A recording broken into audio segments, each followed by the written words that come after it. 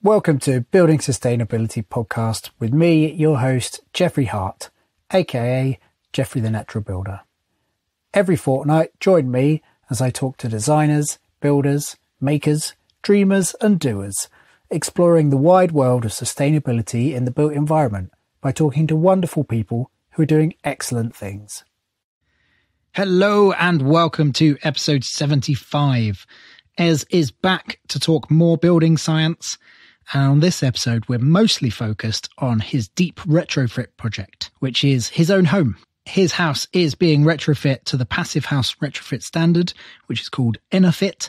But within this talk, we also talk about ventilation and air tightness, with Ez giving real-world examples of what naturally ventilated homes actually look like. And we end up by talking about passive house swimming pools. So it's a little bit of a mixed bag. Before we get into the episode, there's just time to say thank you to our new Building Sustainability heroes. The new patrons supporting the podcast are Jacob Felton, Dave, no surname, just Dave, Alex Carroll, who I will be carving a spoon for Alex because they have gone for the £5 tier. Thank you, Alex. And a big shout out to Ross Langley, who has just upped his monthly support. Thanks to all the new heroes, the upgraded heroes, and to all the existing heroes. It really does make a huge, huge difference for your support. Okay, on with the episode.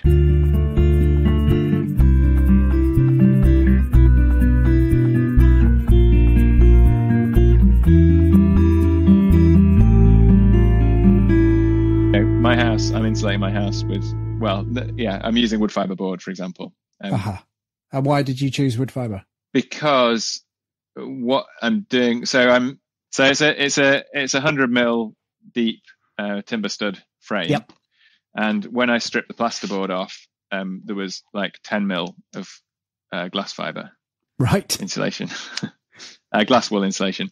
Yeah. Or was it glass wool or mineral wool? I'm never sure about which is which, but there's the pink stuff. I think it's glass wool. I think that's glass, yeah. Yeah. So there's like 10 mil of it. And it's supposed to be pink. Quite often it was black in my case because it was moldy. Mm-hmm. But and remarkably, like the people who put it in had done a really good job. It was installed really well. There was just only 10 mil of it. Like, so I mean, I don't really understand. Can you even get 10 mil of insulation? It might have been 15 mil. I'm not sure, but it wasn't very thick. It's hard to measure how thick, that little mineral is. Anyway, so what I'm doing is I'm replacing the mineral wool. I'm taking the mineral wool out. Yeah. I'm replacing it with 100 mil bats of hemp and jute insulation, and then I am putting there's a racking board on the outside that you can see. Yeah. That's already there. I'm adding another racking board on the inside because I'm adding studs to the windows because the structural engineer was not happy about the windows. Right. You can see that there's a historic window opening there that you can see, and we're going to reinstate a window there. Mm-hmm. And there's no lintel, which is apparently a bad thing. Right. The structural engineer got very, very excited about that. There's no lintel, and there's only one stud to each side of the window.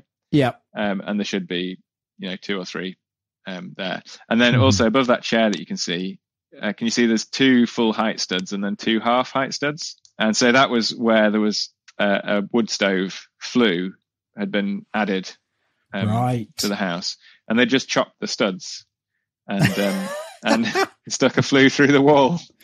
Great. So I've added 2 full height studs there. So yeah. So I'm adding an extra sheathing board, an extra racking board, because those new studs that I'm adding have to be tied together. Yeah. Have to be given lateral support. Mm-hmm. So I'm adding a vapor open racking board there, and then I'm adding 40 mil of wood fibre board. The rigid stuff. Rigid wood fibre board, like yeah. Tongue and groove type. Tongue and groove, yeah. I think it's multi-therm or ultra-therm. I can never remember which stuff. The Gutex stuff. Yep. One of them's got tongues and grooves, and one of them doesn't. I'm using the one with tongues and grooves. And principally, the reason I'm using that there is because that's the easiest thing to fit onto what I'm doing. Yeah. And the tongues and grooves is good because it's easy to get gap-free insulation. Mm-hmm. And then I'm putting a vapor barrier in, and then I'm having a service cavity. Yep. That will have a bit more insulation in it. And the vapor barrier is going to be Intello, so that's able to, principally most of the time the vapor pressure is from the inside to the outside, so it's stopping vapor getting in from the warm, humid room into the wall. But in some summer conditions, the vapor pressure can be reversed, and in those conditions, the Intello can open up and let moisture back into the room so it can dry in both directions, basically. And the reason I wouldn't necessarily have used that on a new build wall, because I would have been more in control about what the vapor permeability of the outside surface was. Right. But here I've got ply, and I didn't put it there, and I can't do anything about it, and I'm not sure how vapor permeable it is. So I want the wall to be able to dry out in both directions, basically. So why am I using wood fiber board there? Like, the fact that it's thermally massive and will help with overheating is nice, but that wasn't part of the consideration, really.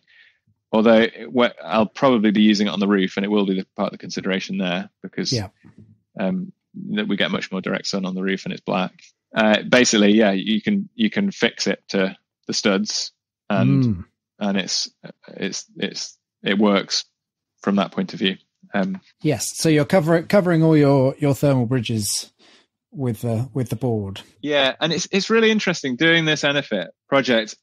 It's such a huge question, like, how deep should you go on retrofits? And going back to what I was saying before about how one of the things I learned at the Earthship was that people who've invested lots of time can't be trusted to be unbiased. So I'm in that situation now. Yeah, I'm investing like absolutely enormous amounts of my time into doing this EnerPHit and trying to remain objective in what I think of it. And it could go either way. I could flip to saying, geez, I've spent so much time on this. Deep retrofit is definitely not the way forward. It's just way too hard. I could easily see how someone could get to that point from what I've done so far. Or I could be like really defensive because I've put so much emotional, worth into it. But it's really interesting with my house because so on the walls there, where the studs meet at the corners, I think they're just meeting. Like there's one stud in one wall and one stud in the other wall, and there's a gap behind it, and it might have 15 mil of insulation in it. Right. But it might not have anything at all. And even if it has 15 mil of insulation, it's basically nothing. So if I wasn't adding the 40 mil of wood fiber board inside of that, at each corner I would have a bit where there was no insulation at all, essentially. So to not do that, to not add that insulation, you'd probably end up with mold in that corner, I think. It would certainly be a weak spot, wouldn't it? Yeah, and maybe you could get away with it if you're insulating the service cavity. Maybe that would be okay. But I keep coming back to this idea of like, okay, well, what I'm doing is really radical. And part of the reason I'm doing it is because I'm interested in these things. I'm interested in like, how good can you make a crap building? And also because I like a challenge. I like biting off more than I can chew. And you like living in a little shed in your garden. Yeah, with a family of 5. Yeah. But I keep coming back to this idea of like, okay, well, if we instead did a shallow retrofit on this house, what would that look like? And I can't see how it would be very much less work. Like the floor, for example, the floor. So the floor was a suspended floor, no insulation at all. So just carpets on floorboards and then a ventilated space underneath it. No insulation, no draft proofing at all. When we pressure tested the house, we depressurized it and the carpets all lifted because air is seeping through each crack in the floorboards. And you always had cold feet because the floor was always cold. Yeah. And what I did was I lifted all the floorboards up, and then the joists are 180 mil. I extended them with plywood by another 100 mil. And then I suspended a vapor permeable membrane underneath, like between the joist extensions that I'd made. and filled that with loose fill wood fiber insulation, and then put an air tightness vapor barrier membrane on top of that.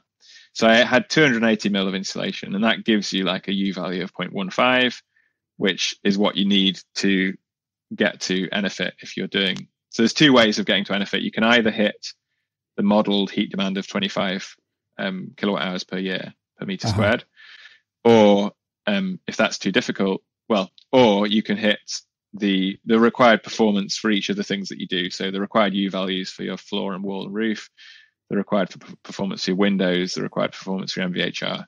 And because I'm adding insulation internally, I can't get to 25 kilowatt hours per meter squared because I can't add very much insulation. I can't get to super low U values for my walls. Yeah. But for my floor, I need to get to 0.15 to meet this component method. So that's a really obvious point. Like if I was going to go for less than EnerPHit, the obvious thing to do in the floor would be not to extend the joists and just to insulate to 180 mil.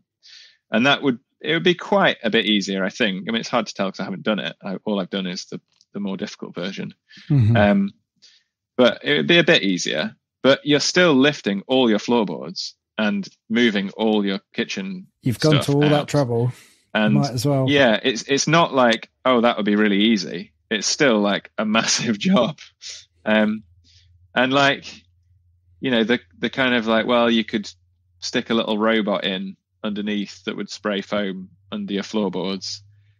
Like my floor void was just full of so much crap that wouldn't have worked. It was like massive kind of 200 mil warm air heating ducts from the 1970s. Right. Okay. That were blocking, that were not used anymore. I didn't know they were there until I took the floorboards up. Yeah. But you couldn't have insulated it with a robot spraying foam, or you couldn't have insulated it well with a robot spraying foam. Yeah. Would you have wanted to do that? No, but I'm interested in it in the sense of I'm interested in it because I'm interested in how you can drive retrofit at a mass scale, because that's what we need to do. Yeah. Sure. I haven't looked into it in detail about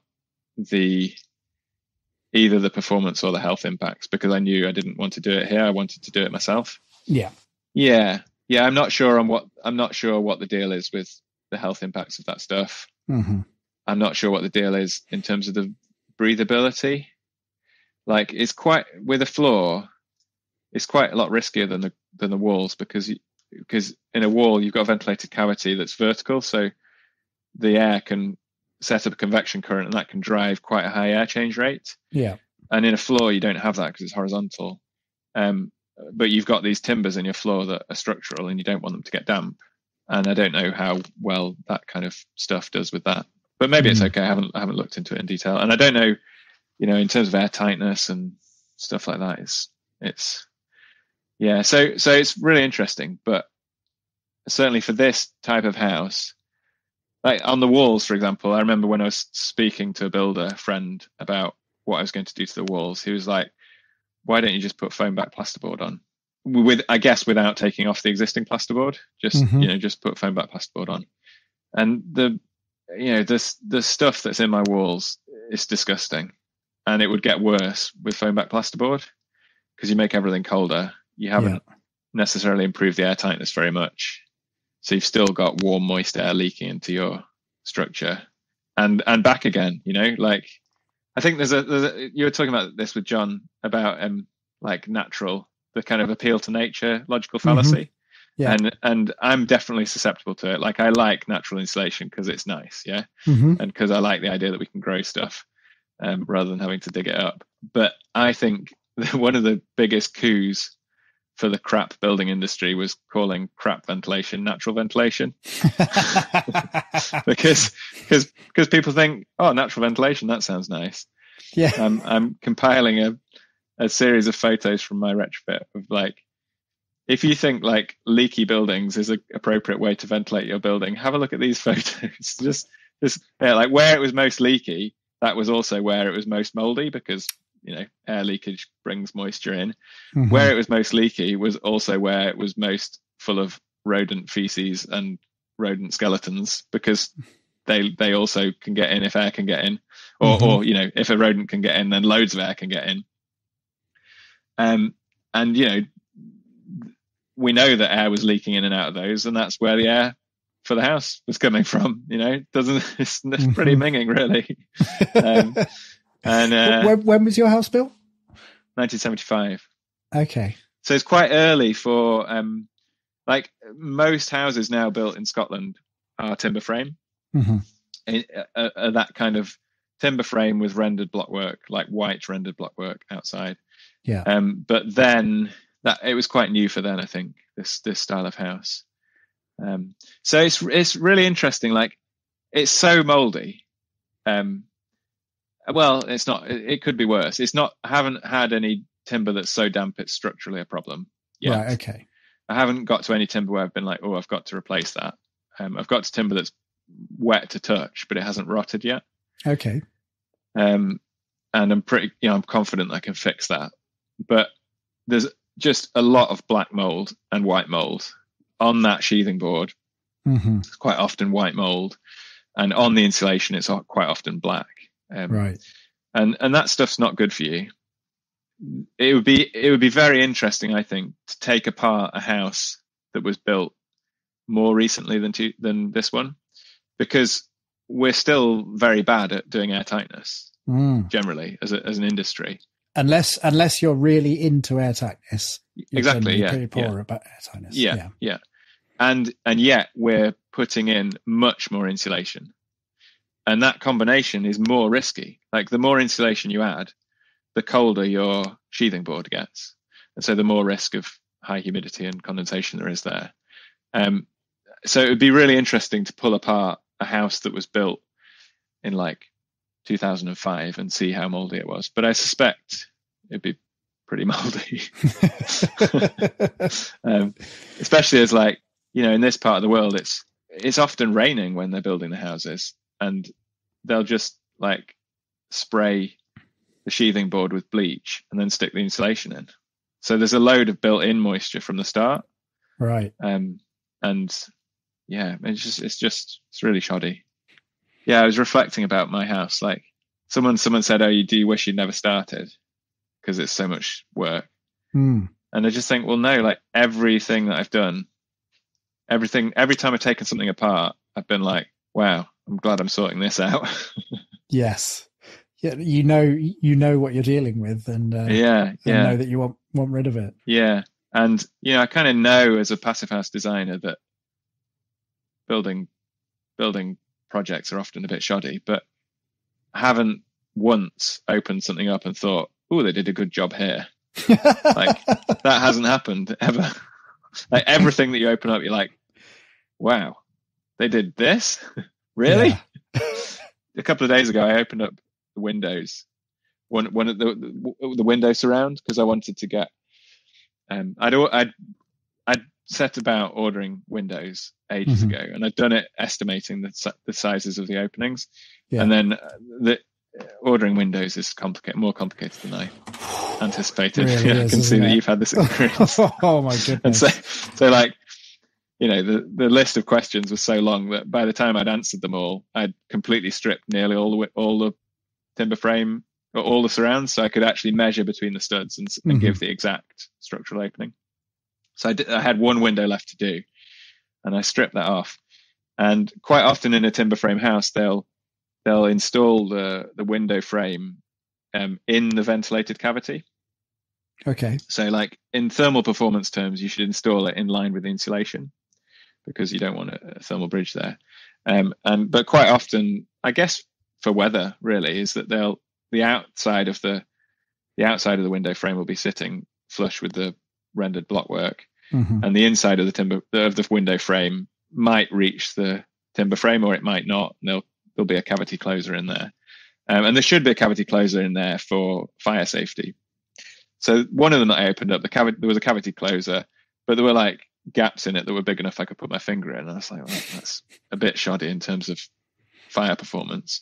Yeah. But the one I opened up the other day, that they'd installed the window frame, the rear of the window frame was in line with the back of the blockwork.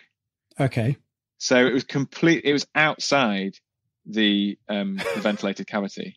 So the window is essentially outside the house all the time. Yeah. And there was no fireproofing of the ventilated cavity. So like, even if you don't care about thermal performance, it's like totally illegal in terms of fire performance. And yeah, and it's, the windows are UPVC double glazing that don't look that old. I would be surprised if they're more than 10 years old. So it's not like something someone did 20 or 30 years ago when they didn't understand these things. So yeah, it's quite an eye opener. Yeah. What have you gone for windows, by the way? I've gone for Green Building Store Ultra on the ground floor. Nice. So we've got a funny situation where, like, what I've done so far has all been me doing it myself, and I can do, as someone who's keen to learn and watch lots of YouTube about how to do stuff, I can do all of the ground floor insulation. I can do the wall insulation. But what we're doing upstairs is really radical and not really related to thermal performance. Okay. So it's one of these houses where it's 1.5 stories, which means that the eaves at the front and the back of the house is at first floor level. Uh-huh. So internally, you lose loads of space on the first floor compared to the size of the footprint of the house. There's like a big section of the room at the front and a big section of the room at the back that you can't use because the ceiling level is too low. So we're actually taking the roof off and rebuilding the first floor walls to be 1 3/4 stories, which means that at the eaves, the room height will be 2 meters internally.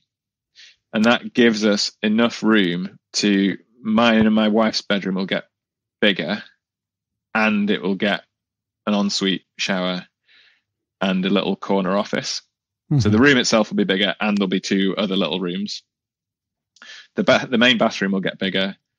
My daughter's room will get bigger, and my sons, who currently share a room, their room will get big enough that it can be split into 2. Right, that's substantial then. Yeah, quite a lot of extra room. And then the other thing is that we've got this amazing view to the south, which you saw earlier, the view of Ben Nevis. It's like southeast, and we have almost no view, like directly to the west or the east, like from the gables of the house.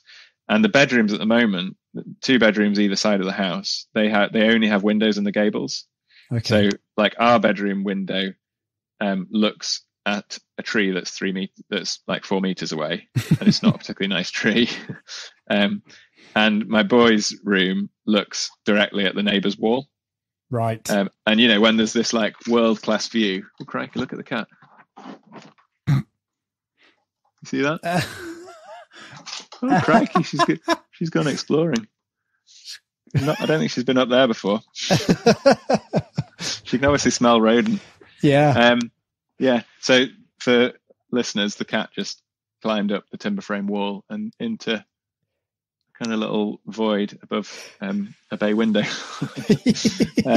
So what was I saying? The view from your boy's room. So we've got this amazing view to the south, and two of the 3 bedrooms have no view at all.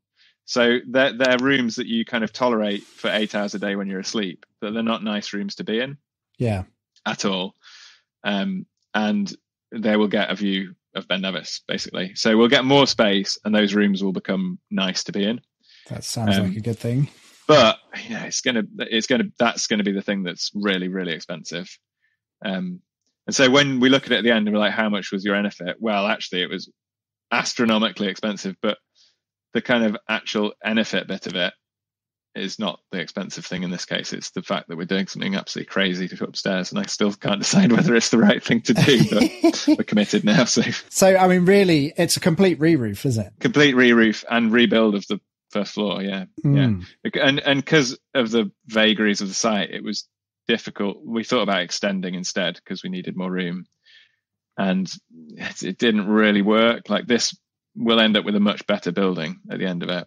Yeah. And it's that kind of situation where you're like, well, you could sell the house and build somewhere else, but we really like exactly where it is an amazing place to live. It's it's got this fantastic view of the mountains, and it's walking distance to primary school, walking distance to high school, cycling distance to Fort William.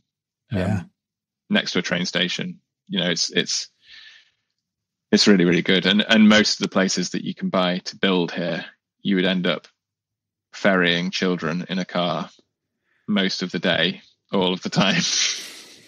I'm quite keen to not spend the next 10 years driving kids back and forth to Fort William. Understandable. Yeah. I mean, it's going to be really interesting. You're going to get the best of both worlds, or experience of both worlds, aren't you? Because you essentially have a new build top first floor. Yeah. You can control all of the things, and and the construction there is going to be very different. We're going to have I-joist walls, 300 mil of insulation, and it's essentially going to be a new build passive house from first floor up. Yeah, it's interesting. Like, I kind of look at what I'm doing on the ground floor as a kind of test bed for being able to say to people, this is what you could do to your house. And I think that's reasonably feasible. Like, if they're willing to pay people to come in and do it, it could be quite quick. Like, it's taken me ages, but I'm one person on my own and I'm having to learn how to do it because all my knowledge is like computer based. I don't have any experience of building stuff, so I've been really slow at it. But I would be quicker second time around, and I could certainly help a build team be quite quick. It's quite a lot of things where you kind of come across it and you're like, oh crikey, that's tricky. How do you do that? And thinking about like the level of knowledge you want your retrofitters to have.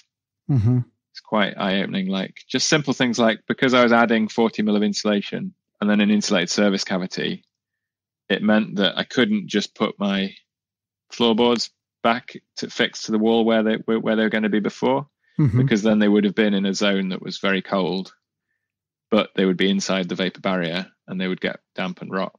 Yeah. And that's what would normally be done. I think there's a lot of pitfalls that you need someone who understands those things, I think, looking at your project and thinking hard about it. There was the retrofit push a few years ago in I think it was probably just in England, but a lot of houses got insulation slapped on the outside. Yeah. Done by largely people that didn't have a really good eye for these details, or know kind of what could go wrong. And, they've kind of ruined quite a few houses by creating more problems than they solve. And it's the sort of thing, like, I discuss it a lot with people, just parents, watching the kids do sport or whatever, talking to parents, and they're like, oh, I'm insulating this and this. And it's a funny industry in that you can't really imagine, as a surgeon, if you were like a heart surgeon or something, you wouldn't have a conversation and be like, oh, well, I'm thinking about doing a bit of heart surgery. I might do some heart surgery tomorrow with my wife. It's a similar, like, obviously it's less serious, but it's similarly complicated, and there's this feeling that there's this idea that anyone can do it. You just slap some insulation on. Yeah. And it's quite hard to get across to people that it's not actually that simple, and that they need to think really carefully about whether they need to either like learn a lot about it themselves or get someone who knows about it already. I think it's difficult to know how to approach that when you're talking to people who are doing it themselves and you suspect they're doing it not very well. Because it would be very easy to come across as a bit of a prat. Yes. If you're like telling them that they're doing it wrong. Well, I mean, as someone that's been told that I was telling people the wrong things by you. Did that come across okay? Oh yeah. I have never felt so pleased to be corrected. Oh, good. Okay, that's good. So you've obviously got a nice manner to go in. I think you have to do it in a way that doesn't, like, I mean, essentially, like, I came from exactly the position you were in terms of all the things that you said. I could remember saying to other people, and so that's good. Like the fridge thing. Well, let's talk about the fridge thing. Oh yes, I've just remembered about the fridge thing. So, like, I remember when I was working at the Earthship using the fridge thing as an example, and I think it's completely wrong. Like, I think so. The full fridge thing I think it's because if you open the fridge door and your fridge is full of stuff, there isn't as much air to leave and be replaced by warm air. Mm-hmm. I don't think it's to do with thermal mass. And you can imagine that, like a fridge full of, let's say you had a fridge stacked full of milk, and it might be oat milk if we're eco enough about it. Mm-hmm. So let's say it's a fridge stacked full of oat milk compared to an empty fridge. You open the door, the empty fridge, there's loads more air change. So it has lost more heat because more air has changed. Yeah. But if you left them both open for the day, then all of the oat milk would warm to room temperature, and it would have gained a lot more heat because of the thermal mass. Mm. And then you close it, and it would have to work harder to cool down again. But it's right that a full fridge is better as long as you don't leave it open all day. Yeah.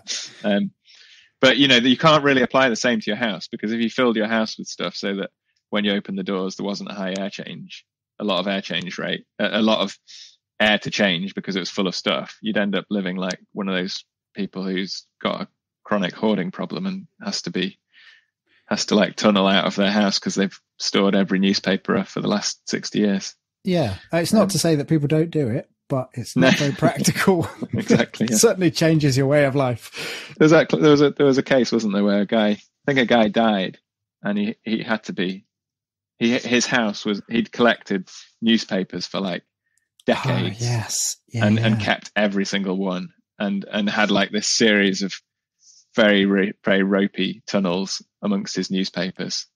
And yeah. And no one talked about the energy efficiency of that building. No. I suspect he didn't need much heating, because just had these tiny tunnels and probably quite a meters lot of and meters of lots of rats and meters of cellulose insulation. Yeah. I'm curious about your tiny house. I had a look on your blog.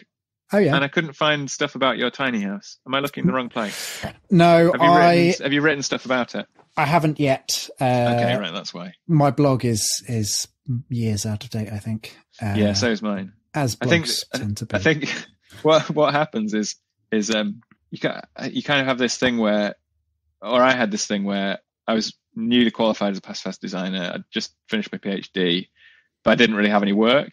And so I did loads of reading, loads of courses, loads of writing on my blog, and then I got loads of work, and I stopped doing those things as much. Yes. And I think I remember Nick Grant saying something about how being underemployed was actually very valuable because it allowed you to spend time learning stuff. And it's true, like learning and broadcasting. Yeah. Yeah. Like now I'm too busy, and I've started my house retrofit, and I'm doing a Twitter thread on it, but I haven't got any time to do a proper blog about what I'm doing, because I feel like, well, an hour or two spent doing that is an hour or two not doing my house. Yeah, absolutely. I feel totally the same. I've got plans to kind of write everything up at the end, whether or not, I'll obviously move on to the next project and be. Yeah. But that would be the hope. How close to finishing are you? I'm pretty close. Okay. I have got, here's my to-do list. And half of those, gas and water's already mostly there. The kitchen's mostly there. The electrics are mostly there. Right. So. Well, what gas? How have you got bottled gas? Bottled gas, yeah. For cooking? So for cooking and for hot water at the moment. Again, the dream is to go to electric, but I am faced with the reality that I can't afford the solar system to. You're off grid, so you'd have to have a big battery and a big solar system. Yeah, and you're in some woods, so presumably the solar resource is not that great, or it's not. I mean, I've got free reign to cut a clearing, so it's all right, and it is. It's relatively south facing on a slope. So, it's not the worst it could be. And what have you done in terms of ventilation? I have gone for 2 Blauberg decentralized units. Okay. Is that a decentralized MVHR? Yes. And are they working? Are they installed? They are not. They are. Right. I've actually, all I've got to do is put the wire in that one, and then it'll be working. And I will do that first thing tomorrow. Okay. Quite exciting. Cool. And the MVHR units that you've gone for, I've not heard of them. Were they good? Do you think they're going to be good? We'll be back after a quick break. Hey there, I'm Mick from the Mick and Pat Show. That's right, and I'm Pat. Looking for a podcast that's like catching up with old friends? Well, you're in luck. We're here to bring you weekly doses of lifestyle commentary, discuss culture and politics, and top it off with the occasional beer and film reviews. But it's not just about us, we're a community. Our listeners are our kin, and we let you all have a say in what we discuss. So saddle up and join the conversation at the Mick and Pat Show. You can check out our website or find us wherever you get your podcasts. I really don't know. I spent so long fretting about the ventilation. Yeah. And I spoke to, ventilation consultants, and they tried to push me into getting a ducted system, which would be ridiculous in this space. How big is the house? 2.5 meters by 6.5 meters. So why do you need two of them? Well, that was the one thing that my consultant said, was that they wanted that too for airflow. I mean, I'd happily seal one of those holes up. Yeah, I mean, I haven't looked at the numbers, but I would have thought you could do it with a single. There's a Blue Martin. I think it's Blue Martin Free Air. Oh yes, I looked at that one. A Pass certified one that I think goes up to like 70 cubic meters per hour. Per hour. Yeah. And usually for one person, you'd want like 30 cubic meters per hour. I think the concern was that it is one person, but it's also a kitchen and a bathroom. Yeah. So on something very small like that, you end up sizing it on the number of wet rooms rather than on the number of people. Yes. That might stack up. So you've got a kitchen and a bathroom. Yeah, pretty much half of my floor space is kitchen and bathroom, and then half living space with a little mezzanine sleeping loft. With good fairy lights on it. Fairy lights and a roundwood timber frame. Great. Yeah. So yes, I mean, I'm intrigued about the whole MVHR thing, because I was for a long time, I was in the viewpoint that we should just make houses just a little bit leaky, and was sort of part of that kind of hippie building, trained on the west coast of Oregon. I'm fully in that mindset of and it's taken me a little while to listen to people and understand. And did you speak to Judith Thornton about that when she was on the podcast? Yeah, well, she gave me a schooling on tape. On air tightness. Yeah. And that changed good. Things pretty substantially. She's brilliant.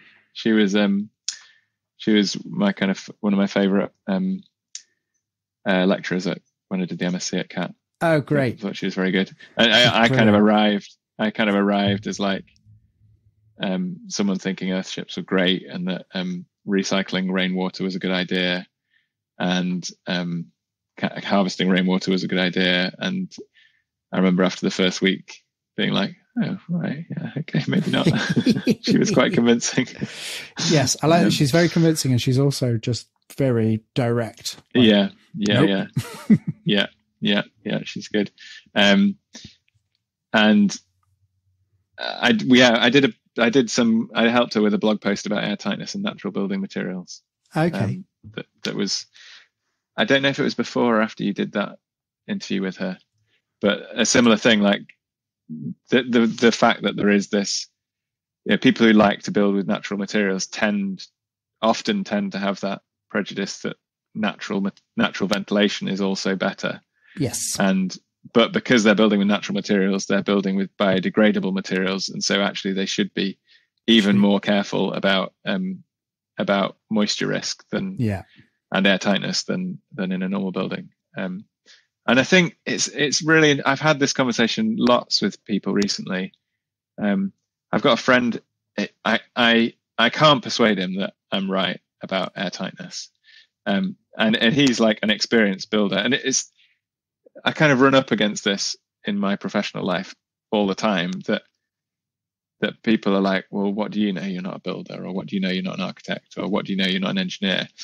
And that's a reasonable starting point. But like, I think that the confusion is that people confuse breathability and air tightness. Mm-hmm. And they think that a building must be breathable, which isn't true. And we can talk about that as well. But they think breathability is good. And in some instances, it definitely is. And they think, therefore, air tightness is bad.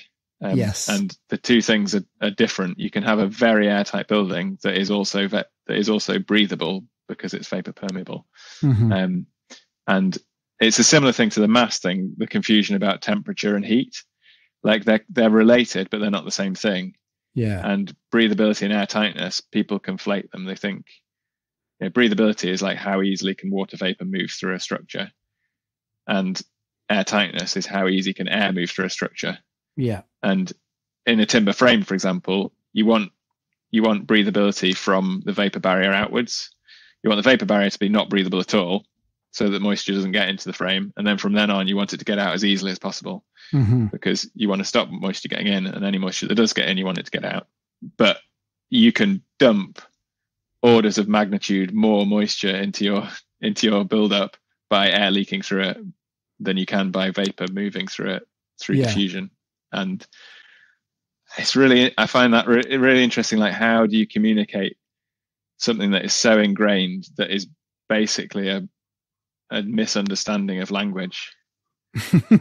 And I don't know what the answer is. Maybe you just need Judith like standing up and saying, "No, you're wrong." I mean, I think the term breathability is just confusing, isn't it? Because we think of breathing as breathing air, not moisture. So that's a bad term. And I also think air tightness it doesn't sound like a good thing. Yeah. It immediately makes you think, I'm going to suffocate if we get that, if we get lots of that. Yeah. I think I've not thought of that before, but that's a good point. So they're two bad words for the function we're trying to get for air tightness that makes it sound better.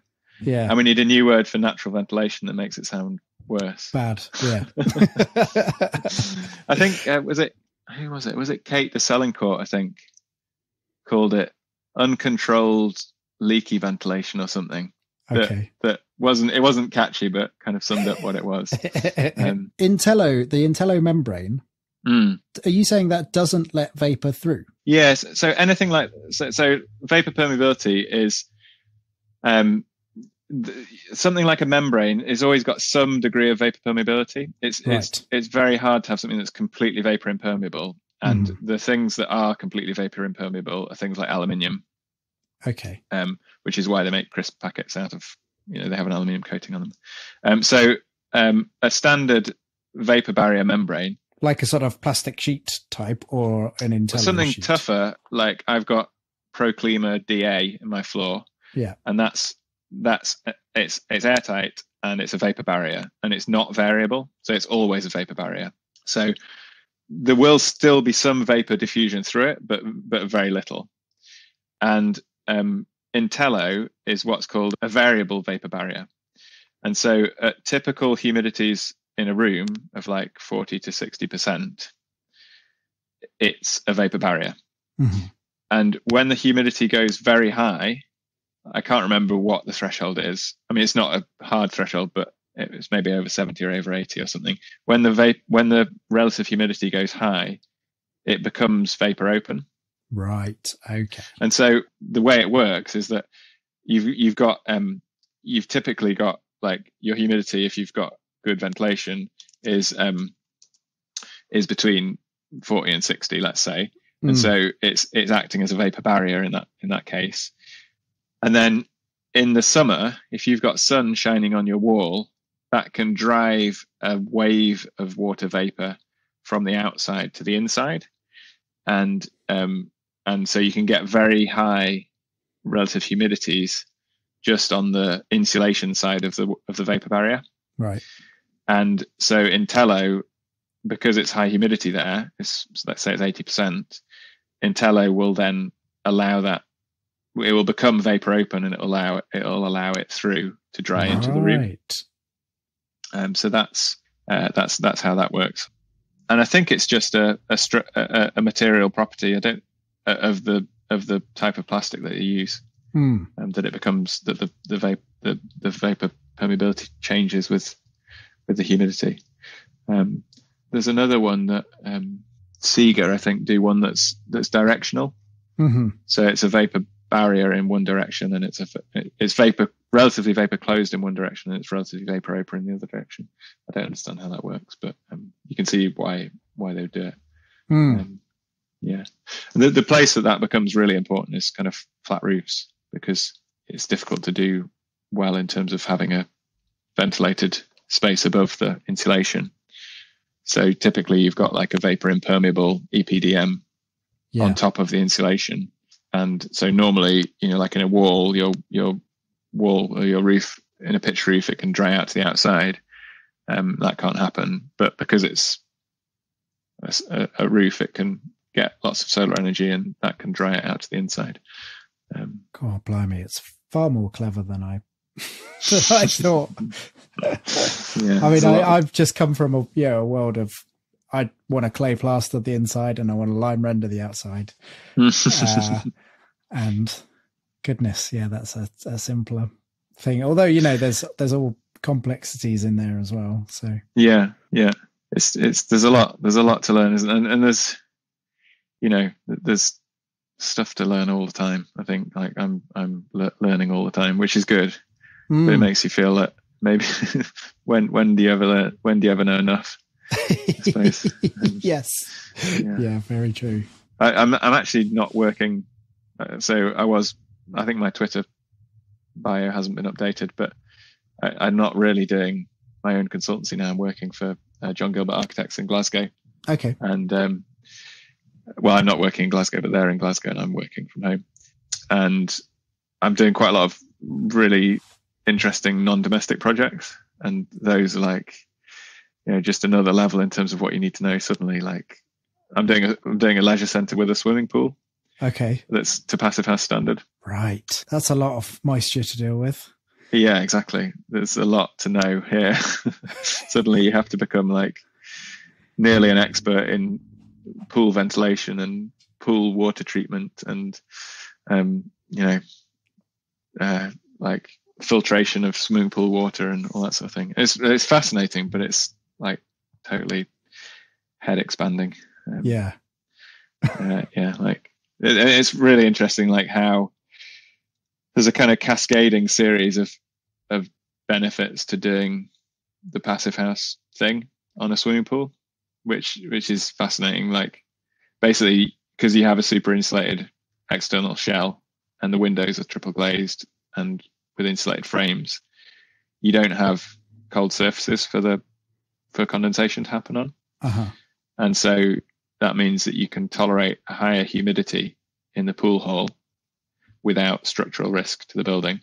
Okay. And that means that that reduces evaporation from the pool, which means that you have less water to heat because you're not losing water. Yeah. And it means that the evaporation itself takes heat. So you've got lower heat losses from your pool. And because you don't have to keep your humidity lower, your ventilation rate can drop. So there's like these series of interlinked things that all cascade towards it being a much lower energy solution. Wow. Which is really interesting. But it's also like if you get this quite a lot as Passive House designer, you're saying, right, we're going to design a building that uses 80% less energy. And so like the logical conclusion is you're going to have to do things differently from what you normally do. And that's the same for a swimming pool. Like this thing's going to use 80 to 90% less heating than a normal swimming pool. So obviously we're going to do things a little differently from normal. And normally the ventilation system, or often, not always, but they blow warm air over the windows to stop condensation. And so we don't do that anymore. And normally they supply air at pool level and they extract it from high level. And that works in terms of buoyancy because the warm air rises. So your ventilation system doesn't have to work as hard. Mm-hmm. But in terms of humidity, it means that you're blowing the driest air over the pool itself and increasing evaporation from the pool. And then when the air is picked up the moisture, it's then going over the fabric. So in a passive house pool, you do it the other way. You extract a pool at low level and you supply it at high level. Mm-hmm. And that means that the highest humidity is directly above the water, which decreases the evaporation and improves comfort in the swimming pool. Because like if you're standing in the swimming pool playing with your kid and your shoulders are out, then the humidity that's surrounding your shoulders and head impacts how fast you lose heat from evaporation. So if you're in a humid environment there, that's better for your comfort. But the people watching who are in their clothes want to be in a drier environment. They don't want to be in the humid environment because they get too hot. And so you want the highest humidity over the pool and you want it lower elsewhere. So it's really interesting, but just like so big, like so many things that you have to keep an eye on. And are there other examples or are you leading the way in this?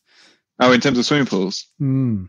Yeah. So no, there's just about to be one certified in Exeter.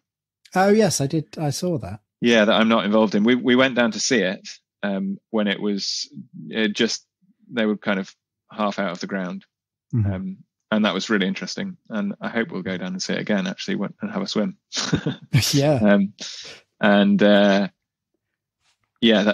there's 2 in Germany. So 2 passive certified swimming pools in Germany and 1 about to be certified here. So I don't know if there are any other projects underway. I think when ours gets built, I think it will be the second in the UK. I don't think there are any others in the pipeline, but there might be. So yeah, I mean, really interesting. And, you know, you can imagine a swimming pool is like a big user of energy. So the potential gains are really huge. And you reckon a 90% reduction though? Yeah, I'd say 80%, maybe not 90. In heating demand. So other energy might not go down as much as that, but the heating demand is the big thing for a swimming pool. Well, no, that's not true. Heating demand, but also like pumping water around is also high energy demand. So I've had to learn a lot about like how you minimize the energy demand of pumping water around that you don't think about at all in buildings, in domestic buildings, because you're not really doing it very much. So yeah, really, really interesting. A long way from Earthships. How far you've come. Yeah. We should do an Earthship swimming pool.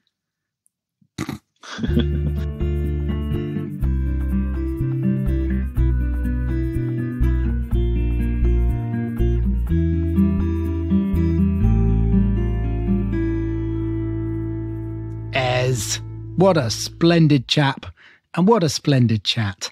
I'm wishing him all the best with his build. The progress he posts on Twitter is inspiring and really beautiful to see such a good job being done. There was lots and lots of discussion around Ez's last episode, both in the Building Sustainability Community Facebook group and also on Twitter. There are links to both of those in the show notes, so do get involved and ask questions. Ez is in the Facebook group and very active on Twitter, so you'll get an answer to your questions. So if you've enjoyed this episode, please do give it a quick share.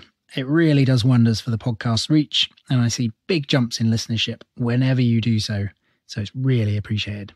And you know what? It'd be good to spread a bit of positivity and a bit of forward focus, doing the right things, doing them well.